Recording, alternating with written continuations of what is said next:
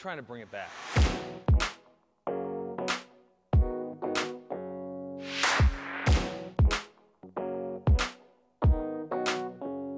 This is a story about transformation.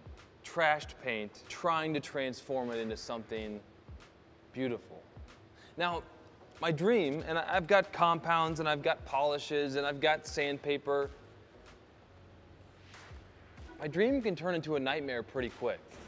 When you're getting this aggressive, when you're playing with fire.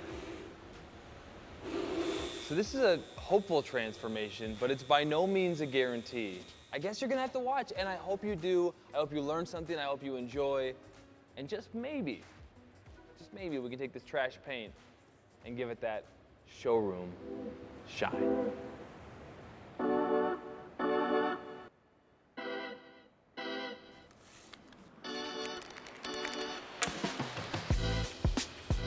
On the top of this panel, I want control.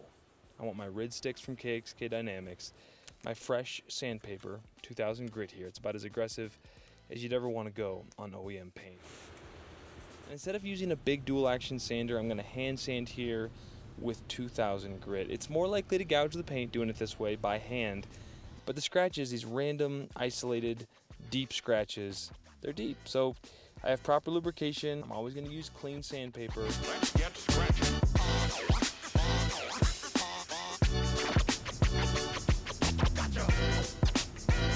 Some people swear that you need to have the sandpaper soaking in a bucket, but I've seen Jason Kilmer say you don't need to, so I just like to, I spray it off a lot, almost like it's my little pressure washer, and I flip sides often, and I always use clean sandpaper. I'm never recycling an old piece of sandpaper. Never be cheap with sandpaper is what Jason Kilmer says.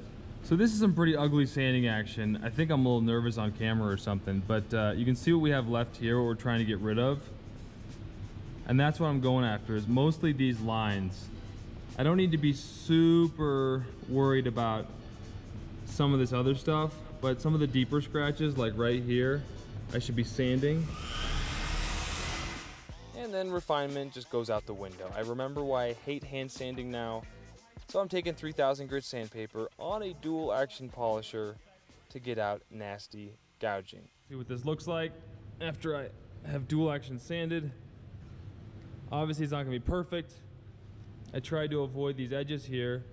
Do you see how even of a pattern that is? I mean, I just gouged it so hard. You can see some of the sanding marks there. I just didn't get onto the edge. I'll probably either take a less aggressive hand sand here, or I will actually compound and just try to use a rotary or compound that out. But look at how even the sanding mark is now. Before it was a little bit all over the place, and at least now I've evened it out. Now these edges are gonna be a little tricky. I'm gonna get to that in a second, but first, I'm gonna go ahead and wet sand this entire panel.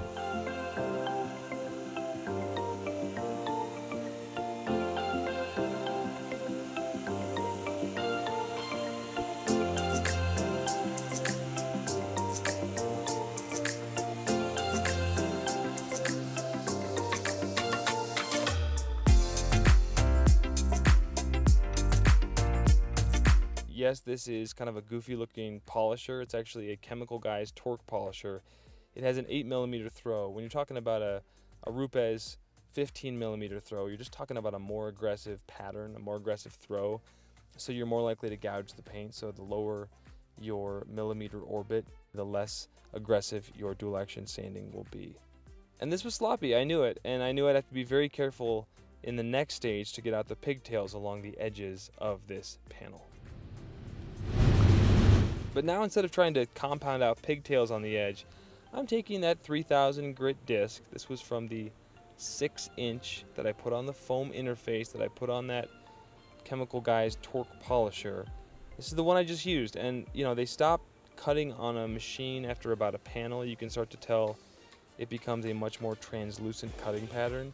So they're sort of done at that point, and at $5 a pop, I really wanted to get more use out of them. But it's definitely aggressive enough to cut out these pigtails, and at least I'll have straight sanding lines now along the edges to contend with as I go to refine the paint, as opposed to these rabbit hole pigtails that are sort of the bane of our existence as a detailer. So here I am looking through my DA sanding marks on this big panel. I'm checking where I might have missed a few scratches a little deeper, and depending on the scratch, I'll do some 3K spot sanding again with that Meguiar's 6-inch disc that originally was on my dual action sander on this panel.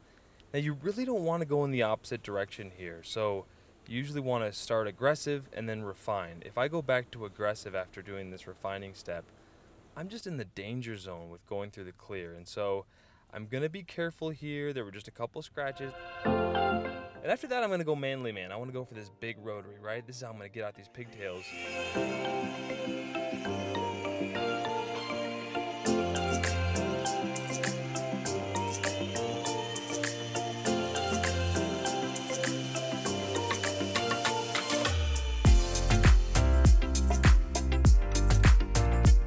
Problem is, once I wipe off, I still see pigtails left over. I will admit, I'm probably not the best dual action sander. My technique is probably off because pigtails are always such a bear. So there's a couple options here. I could have gone hard with my dual action polisher and microfiber, skipping the rotary altogether. The ShineMate's fantastic at this. It's got a ton of power, so check out this video. Or I invite you to go down the rabbit hole with me on my 3-inch Flex Mini Rotary. Extremely small sections, but extremely effective. You gotta move slow. I use their red firm pad. Their H9 compounds a diminishing abrasive, so it stays wet forever.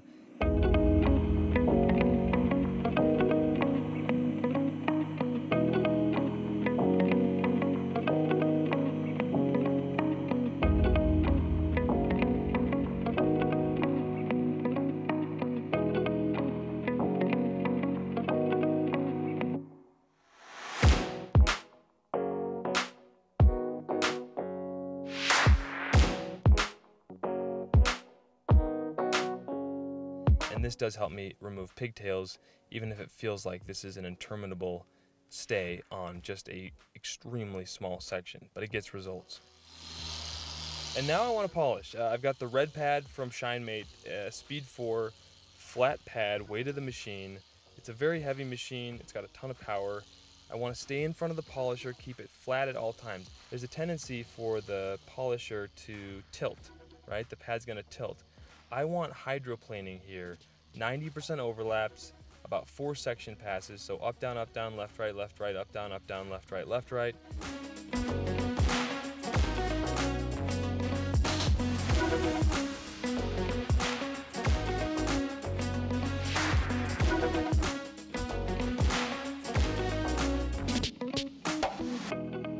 Check out the video up here where I learned this technique from Andy B. Cool at the Koch Chemie event in Atlanta.